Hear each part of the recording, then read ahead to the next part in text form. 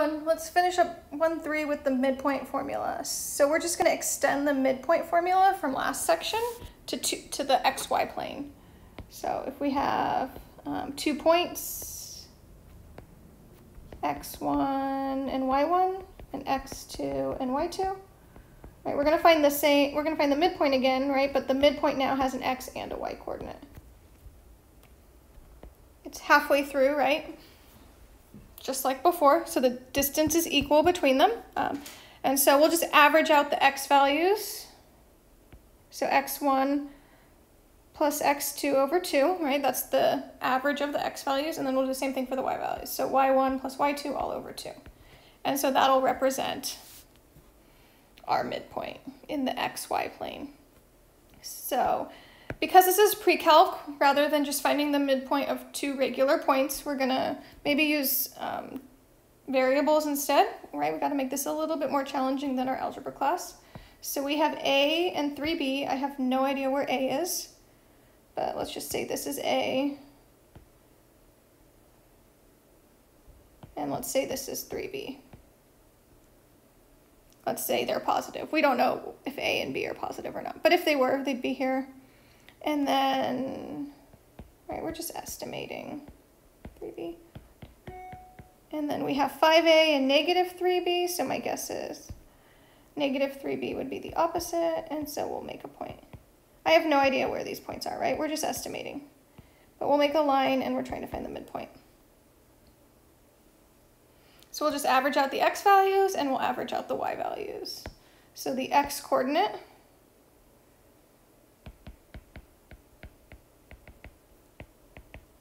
will be x1 plus x2 all over 2, right? It's the average of them, halfway in between,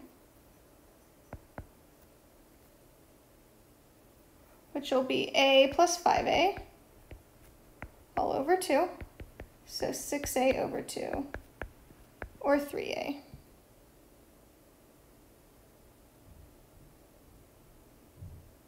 So my picture is maybe not to scale, but that's okay.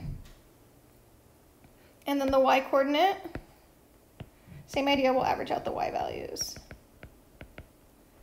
y1 plus y2 all over 2, so y1 would be 3b, and then plus negative 3b all over 2.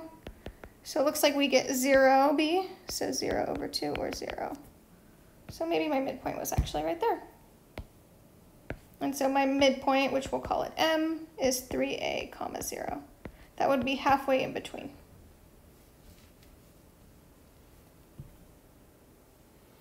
And we'll do one more example. Again, we're jumping into pre-calc, so things aren't going to be immediately plugged into a formula. It's going to be maybe a little bit thinking backwards. But let's draw a graph every time. It helps. So we want to find the point B, and M is the midpoint of A to B. It looks like we know A is 5, 8, 3, 4, 5, 6, 7, 8. So I'm just going to squeeze an A up here. It's 5, 8. And we know the midpoint is negative 1, 1, negative 1, negative 1. So that's halfway, and I know that means B must be down here somewhere. So how can we figure this out? It's a little bit backwards, right? We know the midpoint is x1 plus x2 over 2, and then y1 plus y2 over 2. But we only know one of the x values and one of the y values. So let's see how we can approach this. So I'm going to call the other x and y just xy, because those are unknown. But what's nice is we know the midpoint this time. So let's just do one coordinate at a time again. So let's do the x coordinate. So we know the midpoint is x1 plus x2, so we'll say x plus 5, x1 and x2 all over 2. We're going to average those out, and rather than saying that equals the midpoint, we know that that equals negative 1.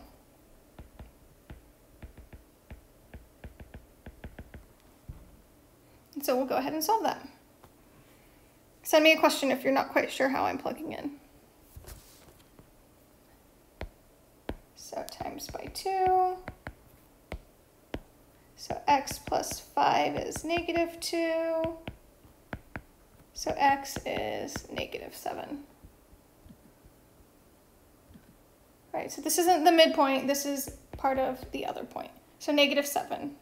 Seems to make kind of sense with my image, with my graph. Let's try the y coordinate.